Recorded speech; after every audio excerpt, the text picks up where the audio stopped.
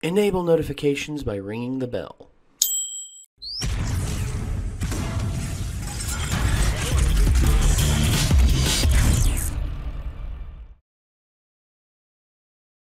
He tastes the blood of the wicked.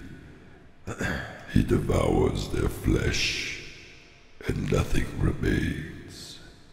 They call him the Doom Slayer.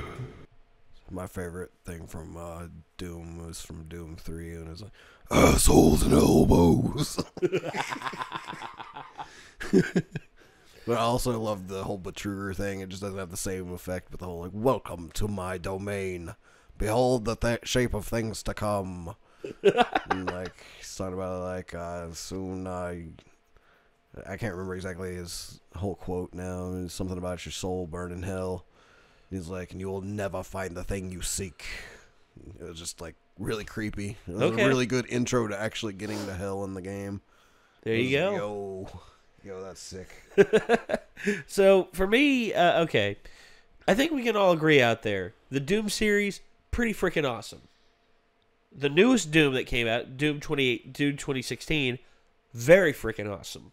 Love that game. You ever played it? Yeah, I love it. Oh, God, dude. I still need to finish it. Like, I'm, like, more than halfway through now. I'm getting towards the end, but never did beat it for some reason. Yeah, so, for me, Doom 2016 is, to me, probably, like, one of the best examples of past gameplay design amped up for the modern day. Case in point, in the game, it has the old school feel of, like, the old Doom games, but has everything, like, in terms of mobility, you know, graphics upgrades and all that for the modern era. It's literally as if you just upgraded the graphics in the original Doom to do this, and you added in all the mobility that you would get in a modern day game engine. And I love that. I love that feel that they gave that. And also, I can't take credit for this, but how the story progresses, your character, you know, there's all this lore stuff around you and everything. Like, there's a video screen that comes up in front of you, and it's explaining what's going on, and the Doom guy just, like, pushes it out of the way like a confused caveman. He's like, it's like, oh, lore, let me get to the action. Wow. Pretty much. And one pivotal thing that really set off Doom 2016 and really gave it a great feel was the soundtrack by Mick Gordon, who went above and beyond to give us one of the most headbanger-worthy, gut-smashing, like fist-crunching, like foot-stomping good times with some of the best tracks on that entire album. And we figured to give a little bit to give Mick some of his just desserts, we would see the video that he has posted on his YouTube channel, which you can actually check out down below. If you want to check out the rest of Mick Gordon's music, it's down there as well. And this is something I've wanted to do for a long time, and I figured how better to do it with my fellow metalhead, Nick Owen. And let's get to it. Let's rip and tear, baby, rip and tear.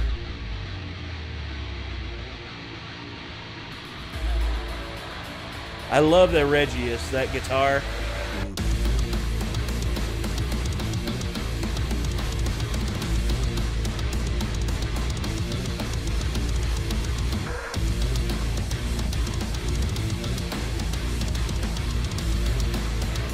Yeah.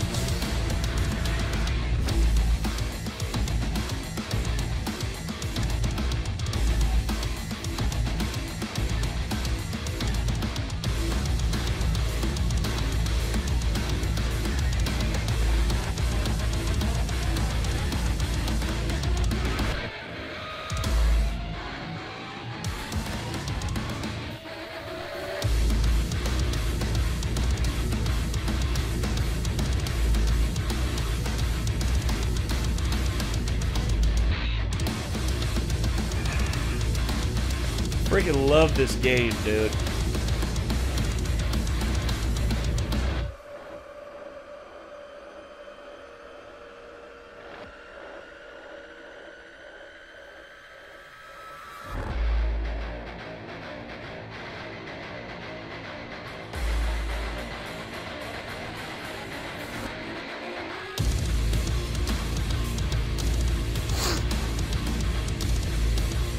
I've thought very seriously about getting an 8-string and just like seeing what I can rip up in that on that shit. Do what?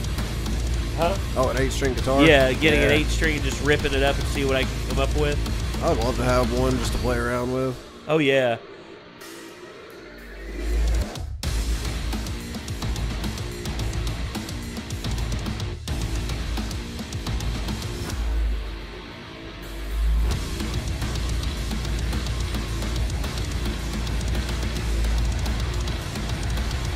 Yeah.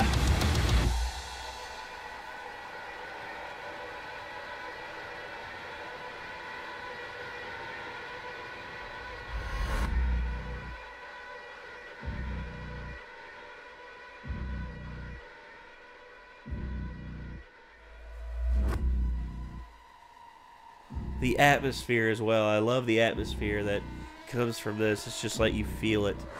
Yeah.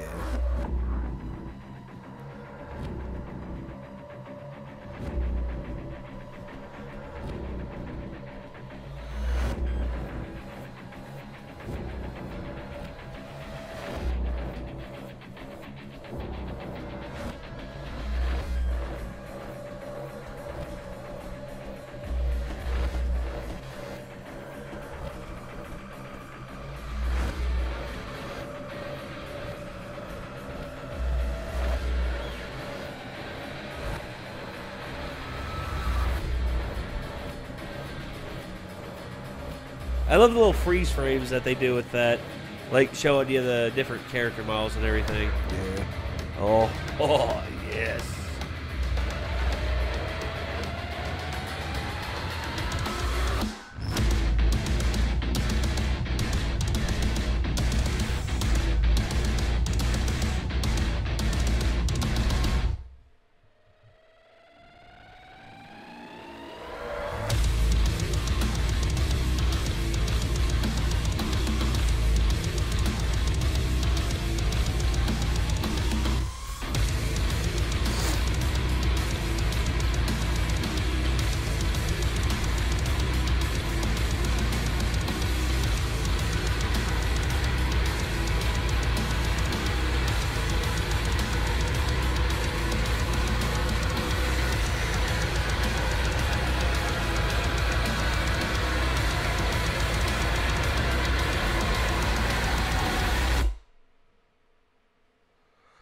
Why can't more frigging video game soundtracks be like that? I guess because not all video games are as metal as Doom. Shit, you got a point. Damn it.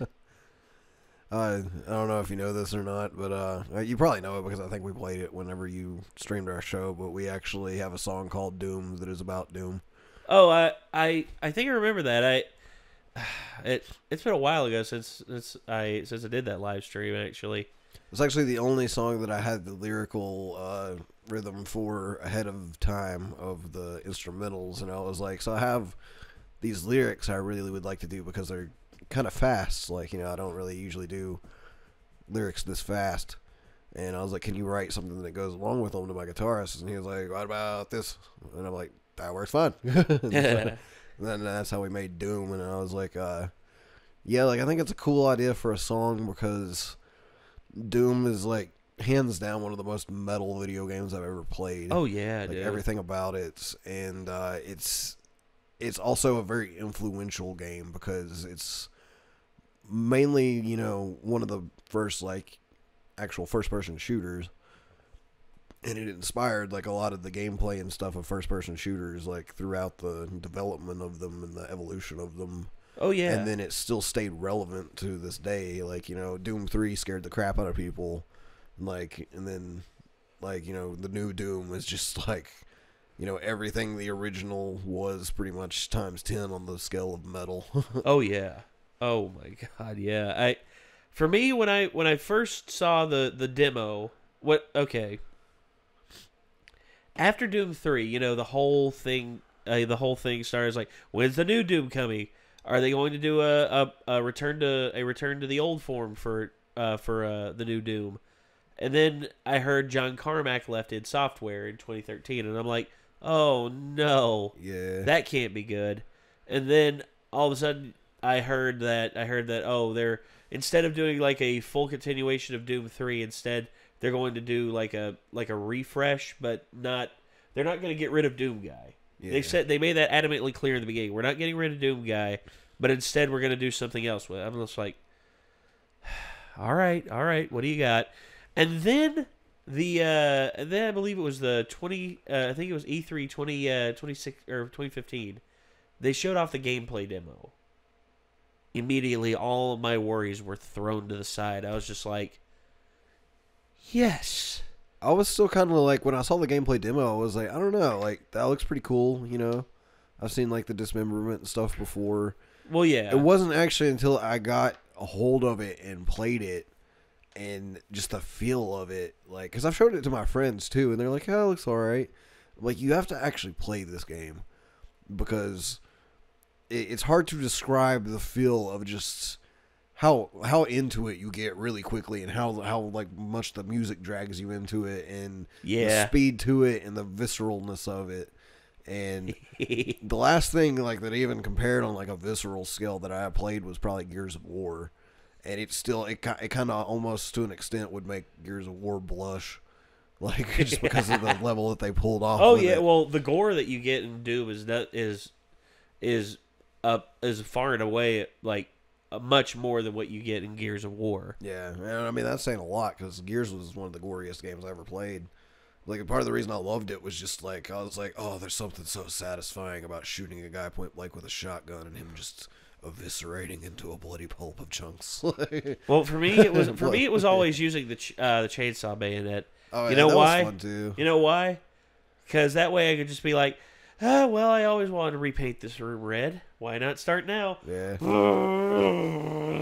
And there was also always like a very nice satisfaction to getting a headshot with the sniper rifle, and that's Zach's. That's seeing Zach's someone's go-to. eyeball go boop. Yeah, just go flying. Me hitting a headshot with a Boltok. I remember one time there was this Theron guard giving out orders like, human.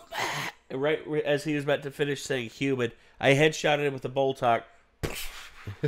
His head just disappears and his body falls over. And I'm just like, what was that? I'm sorry, I couldn't hear you over the sound of a friggin' huge lead pellet going through your friggin' skull. God, dude, I love stuff like that. I love being able to do that in games and just have fun. That's the imperative thing. My thing about Gears though that made me sad is like they kind of did some things with 2 that sort of ruined the experience for me. Oh, what was that? Letting people stick grenades to walls that stayed there even after they were dead. Yeah, awful. That could be a little bit grating, because all someone has to do is just run and get the frag grenades. And it's just like go out a little bit, dive back. And that's the only way you can activate them. Yeah, they turn grenades from a like extremely satisfying, humiliating for your opponent skill kill when you actually got close enough to slap it onto them. Yeah. And they turned it from that into a throwaway item that everybody just sticks to a wall at the beginning of the match and leaves it in hopes that they get a lucky kill. And that took away one of my favorite parts of the game. And then they gave the flamethrower to everyone, which in my opinion was the worst decision ever when you're playing a cover-based game, adding a weapon that just kills people through cover. Like, you completely destroyed the mechanics of the tactics of, like, using your cover. Like, by just giving someone it's like, oh, you're going to hide behind cover? Well, have fun burning, bitch. Like, you know, I was just like, yeah. You killed this game for me just with 2 horrible decisions. Well, like, for me, everything I liked about it. Well, for me, the one thing that, like you said with the grenades, the one that got me was there was this one map where the grenades would spawn in this one little area. And all the person would have to do, rush in there, kill everybody, and whoever was left alive, the Ultimo Hombre down that alleyway, got the grenades and could just like plant them at the end. And if you were in a team deathmatch, it would pretty much guarantee them getting 2, like, depending on how good your team was, like 2, 4, like an unnecessary amount of kills, all because they planted them on the wall there. Mm. And it's like, oh, you killed the guy. Guess what? His grenades are still there. Yep. So it's like, all right, I got this guy. I got him. And I turned the corner, and then I just exploded because there was a random grenade stuck there. Yep. Yep. People are gonna be like, you know, like, oh, get good, look for the grenades, noob, and I'm just like, but you shouldn't have to. Like, not whenever the system was fine in the first game, and then like they decided to add something that you have to completely relearn, like that. And it took away a thing because like you held your grenades in the first one. For that humiliating, like, oh, you got something on your back. It's like, hey buddy, is that a new spider? No. Now it's gone because it's much more lucrative for me to stick it, you know, on that tree and wait for Pussy Destroyer 15 to walk by and blow himself to shit. Like, so. So yeah, that's how it goes, man. It sucks sometimes. Yeah. No, it's probably an unpopular opinion. I know a lot of people still liked Gears after that, but it's that's just fair. Well, I did. I killed what I liked about the first one. Well, I played all of them, and I still played Gears 2 and 3, even though it like I played those online, even though, you know, those mechanics were still in there. Yeah, I played the single player for sure. Like, single player was still really fun. But yeah, I played the multiplayer too. I just didn't play much multiplayer at all after that. I was just like, this is not fun for me anymore. Yeah, I actually took the time and got pretty good at the first one. Like, and had like friends that were like, you know, mentoring me that were better than I was, teaching me how to do stuff, and it was one of the first multiplayer games I feel like I was actually decent at. And then whenever, you know, it became a thing where I'm like, I have to relearn everything because of two stupid things that they did in this one. Like, it kind of discouraged me just because I was like, I spent so much time getting good at the first one, and they completely changed the way it plays. Yeah. You know, it just made me sad. Like, I was like, screw this game. Well, it happens, dude. I mean, it happens to the best of us. I mean, there's something that we love, and then things change over time. Yeah. That's just how things are. It's unfortunate. That's why I like Doom, though, because it's changed over time, and I've still managed to love everything they've done with it. So. Yeah, that's one reason why I can safely say this is probably, for me, my favorite Doom game. It is, for me personally. I mean, I don't know how the rest of you out there feel. I mean, what do you all think? What's your favorite Doom game? Do you prefer the old school, like Doom 1 or 2? Or do you prefer the more horror-based one like Doom 3? Or do you prefer the new Doom that's got the upgraded gameplay mechanics? I mean, let us know in the comments down below. So, I guess until next time, signing off, I'm Nate. I'm Nick. And this was Mick Gordon's Rip and Tear on Mick Gordon's Rip and Tear. Yes. Excuse me. So, if you want to check that out, there's a link in the description to the original video. And support Mick Gordon. The guy is awesome in every single fashion, shape, and form. And we hope that you all have a wonderful day. And until next time, we'll see you then. Peace out. Later.